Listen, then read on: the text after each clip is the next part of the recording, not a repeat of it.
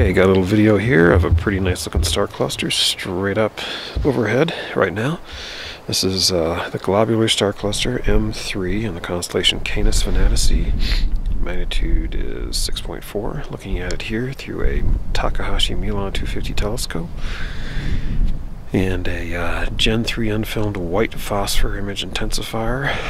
And on the back end we have a Sony A7S camera. Looking into the image intensifier, camera settings are ISO 6400, shutter speed 1/30th.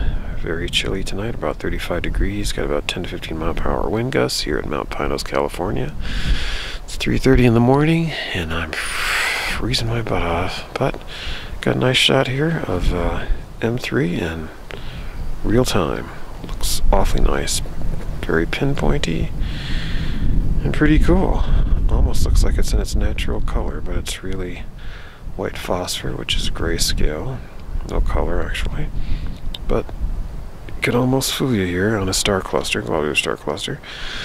So that's a pretty attractive looking cluster in Canis Venatici on a chilly March evening from Mount Pinos, California.